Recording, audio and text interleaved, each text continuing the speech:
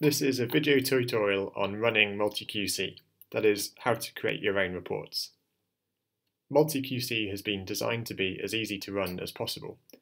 Typically, it requires very little in the way of configuration or passing options on the command line. The way it works is it's a core tool written in Python with multiple submodules. Each one of these modules is a wrapper around a supported bioinformatics tool. Every time you run MultiQC, all of these modules are run as well, and each module looks for log files that it recognizes, and it silently exits if it doesn't find any. Because of this, MultiQC is run in the same way for every type of analysis, every type of data. Typically, you run MultiQC by specifying the command, and then a directory for you to search, or multiple directories. Here I've put full stop, which just means the current working directory, but I could specify a number of different paths here if I want to. When I run MultiQC, it tells me which modules have found logs and how many different logs, and gives me a summary about what it's produced in the report. At the end, you can see it's produced an HTML report and also a data directory. The HTML report should hopefully be familiar and look something like this, with all of our different modules down the side here producing output, and general stats at the top summarising a few of the key statistics alongside for each of the samples. MultiQC also saves this data directory here, and within this data directory there are a number of files which contain easily machine-readable data. This is for use in downstream applications. These files can be opened easily in Excel and other programs, and you can see they contain actually a lot more information than is seen in the report.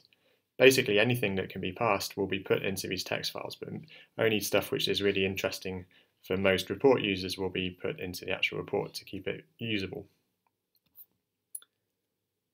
MultiQC has, like most command line tools, a number of different flags that you can use to configure how it works.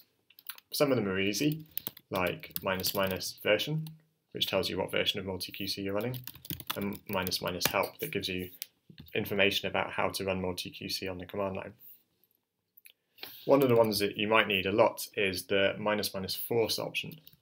If I try and run MultiQC again in the same directory, it will complain and it will tell me that there's already a report there. But if I use the ---- force flag, then it will tell MultiQC to ignore this and just replace the existing report there. This is really helpful because often you want to run MultiQC before an analysis is finished, just to see how it's getting on, or maybe just you've made some changes and you want to rerun MultiQC. There are some other common options. If I look at this report, maybe I don't want to include one of these samples, and so I can tell it to ignore any files that contain a sample name. If I do MultiQC ---- ignore and then a string, MultiQC will ignore any file names that contain that string, and we should get a report which doesn't have that sample in anymore.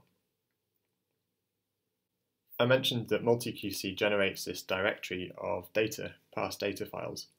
By default, the files it creates are tab-separated values, but you can also export that data in different file formats, namely JSON and YAML. To do this, you do MultiQC ---- data format, or you can do just -k if it's quicker. Specify what you want and run MultiQC.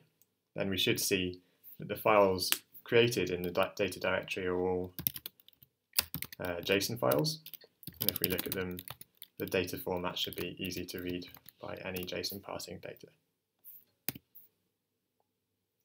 Many of the things I've mentioned here can be set in the config files as defaults. So if you always want to run it as JSON, you can just set that in a config file and you won't have to specify it on the command line. There are a few different config files. There's one that can be set in the installation directory if you want site-wise config for all users. You can create a config file in your home directory, and you can create a config file in your working directory. And they're read in that order, so any conflicting options will be overwritten. And if anything you specify on the command line overrides all of that. You can find an example config file bundled with MultiQC called MultiQC example config.yaml, which looks something like this. and has lots of comments written in it explaining what all the different options do.